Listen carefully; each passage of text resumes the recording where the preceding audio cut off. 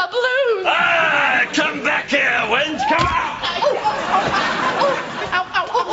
Are you okay? I stubbed my toe. I'm going to take the eye patch off. Oh, Greg. Then you're just a naked guy with a stuffed parrot on his shoulder. All right. I'll put it back on. But you have to slow down. Okay, but promise on your honor there'll be no monkey business. Aye, I swear. You swore on your honor.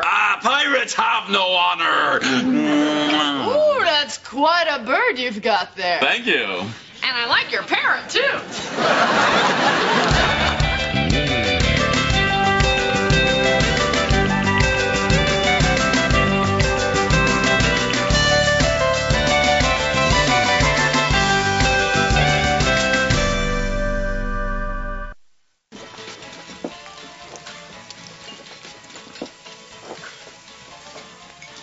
Well, here we are. So what do you think? What is that smell?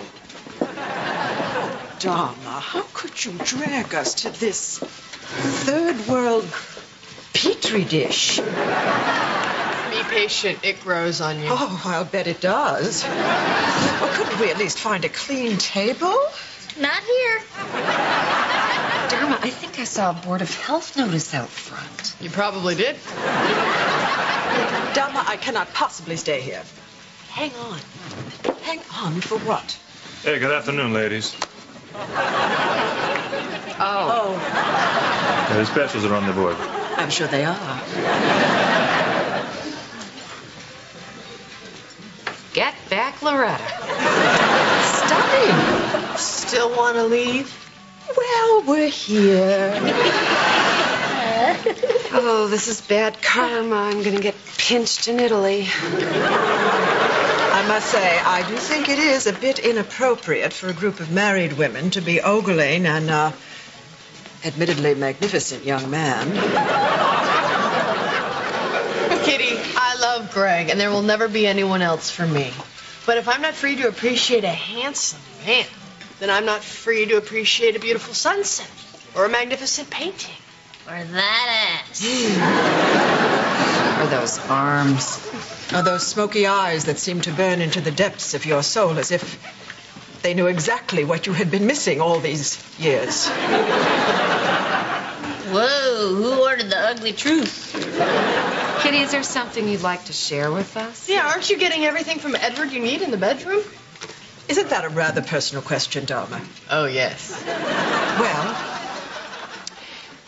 you might say that after a certain time, the dance does become routine, and one can do the steps in one's sleep. And to be frank, occasionally one does. You know, if you're looking for a way to spice things up, maybe I can help you out. Kitty. Oh, I keep a very detailed journal of everything Greg and I do in the sack, and I'd be happy to lend it to you. well, I am right in the middle of Angela's ashes, but as soon as I finish that, it will be my next read. Oh, Jane, are you all right? He's fine. Thank you.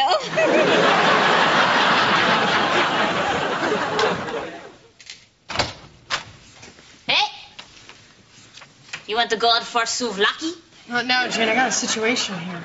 You do know that by souvlaki I meant Greek waiter butt. I know, I just can't. What's wrong? I'm going through my sex journal for Kitty, crossing out things that might kill Edward. When I started to notice something. On the 11th of every month, Greg surprises me in the shower, and we have amazing, wonderful sex. Yeah, so? Okay, check this out. And this was not easy to figure out. We have fun with food sex every time there's a space shuttle launch.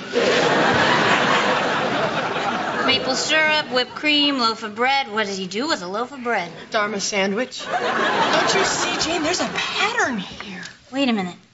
Everything you guys do is planned out months in advance. I don't plan out sex. I'm a free-range chicken. But Greg, look. Are you going to say something to him? Oh, I can't say anything until I'm absolutely sure. How are you going to find out? Science, Jane. Science.